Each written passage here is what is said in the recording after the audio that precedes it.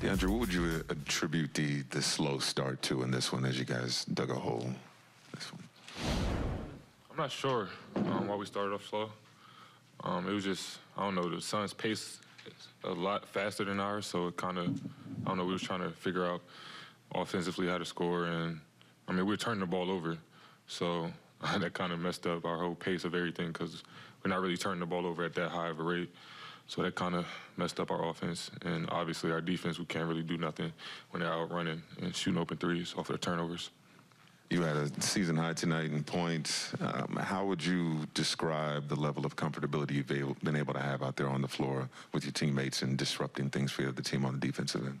Yeah, offensively, I'm just playing my game, trying to be aggressive. Steve told me over the past week or so just to keep trying to be aggressive because, you know, I'm going to make the right play. So just trying to find my ways out there. And obviously James is looking for back doors and stuff like that. And even Kevin found me a couple times. So just being able to play off of those guys. I mean, we need some points off of other than those two guys. And DeAndre, does your mentality change at all from coming off the bench versus starting? I know that you're someone who prides yourself on bringing energy, but I guess is there a difference between bringing energy off the bench and then starting and having to kind of bring that energy as a starter? Yeah, I mean, obviously it's different coming off the bench. You're not sure how the pace is going, and coming off the bench, I used to try to change the pace if we were down or anything like that. But starting, everyone's still just waking up, I guess, and trying to get their blood flowing. So it's kind of harder for most guys to keep that pace for everybody. But me, myself, I mean, that's my game, just coming in, being aggressive defensively and trying to disrupt plays. And luckily we were able to get back in the second half.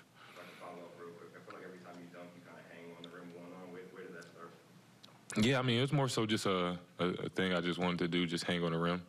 So, yeah, I don't know, I kind of made that one of my signature dunks, and I got it just hanging on the rim from helicopter from street ball. That's kind of where I got it from a little bit, but also just me just wanting to hang up there. And I think I kind of started that in Atlanta, in my Atlanta days, and also last year with Toronto, and just trying to keep it up. Nah, I'm good. They kind of respect what I'm doing. They know I'm not trying to be cocky or anything, just more so just they're used to it.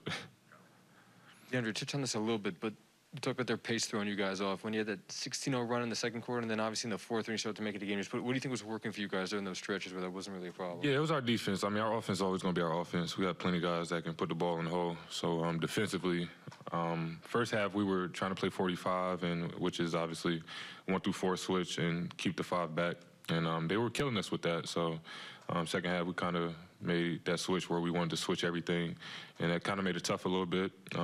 That's what got us in the game, though, us being able to switch 1-through-5 and just be disruptive. And after that, that's what got us in the game. We were able to switch and be in the lanes and rebound the ball. So that ended up working for us.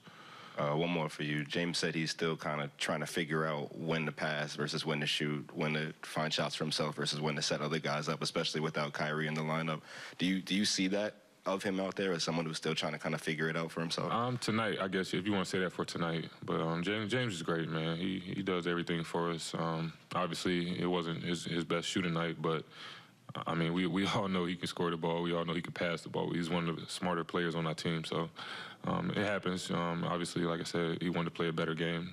I think that's more so where that's coming from. But we trust James in every way. So I know he'll get back to it. But him making a play, nah, I mean, he sees the game better than a lot of players. So that's the last thing we worry about.